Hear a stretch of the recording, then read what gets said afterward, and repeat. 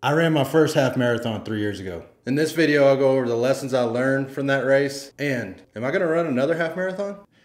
3 years ago, I made a 7-video series on YouTube documenting my attempt to run a half marathon. I ran my first half marathon video, has been one of my most popular videos, having over 6,000 views so far. I'm practically YouTube famous. On that video, I received several comments, and one in particular was in September of 2021 asking me how I progressed since running my half marathon 3 years ago. Thank you for the comment, Arrow. So in this video, I'm going to go over lessons I learned from running my first half marathon and answering the question, am I going to run another half or even a full marathon? First, thank you to all that commented on the half marathon video, good and bad. I particularly like the guy who referred to my teeth as looking like horse teeth. Got a good chuckle from me, and I shared that comment with my friends. They laughed pretty hard. Apparently that person does have a conscience though, and deleted the comment because I can no longer find it. And for the record, there's only one part of my body built like a horse. So with that said, here's a challenge to anyone watching this video. Give me your best burn in the comments below. Keep it YouTube appropriate, but give me your best shot. I enjoy reading the burns. Okay. Do it. Do it. So here are some lessons I learned from running my first half marathon. With this said, I am no stud when it comes to running. I've ran one half marathon.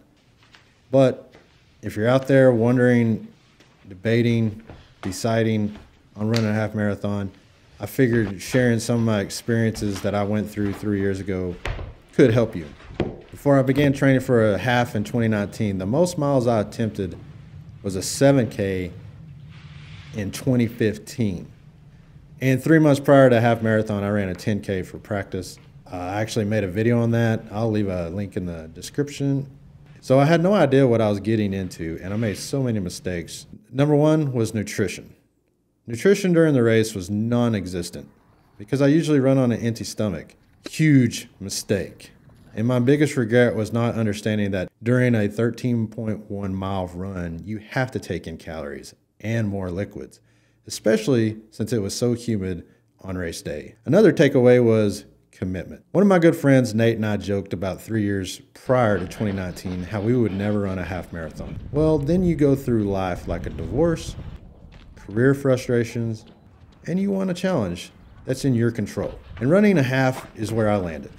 Without question, one of the best decisions of my life was grinding through the process of running 13.1 miles. I learned so much about myself. 12 weeks of training, 3:30 a.m. alarms on a Tuesday and training while everyone is sleeping. Then putting on your work boots and tackling a 10-hour day and doing it all over again 2 days later. Lastly, going through that grind for 12 weeks has given me confidence in other parts of my life. It changed my mindset on other activities I like to compete in, like golf. I learned you have to do the work, as well in my personal life and dating, which is an absolute minefield in your 40s. That's a topic for another day. And even my career. There are times I'll get up early on a work day or open my laptop on a Sunday and put in the work. So to wrap up the lessons I learned, nutrition, coming from someone that never ran that far, it's a huge mistake if you don't put time into figuring out your nutrition.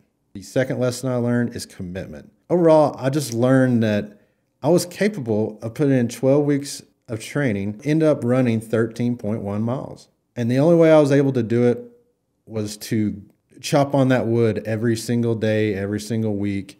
And lastly, like I said, the confidence. That confidence is intertwined in so many other areas of my life. It's hard to explain. Knowing that I was able to do something that only 1% of the population has done, it gives you confidence in so many ways.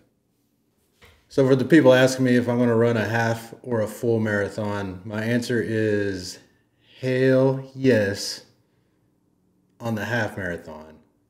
And we'll have to see about the full marathon. 26 miles? Ha! No way. One thing I took note of when I was at the starting line for my half was how thin people were around me. I'm not used to being around those type of people. I was one of the bigger dudes there. And when I ran my half, I was about 235 pounds, and I felt every mile of that run. Body weight matters in these long distance runs. There's no doubt about that.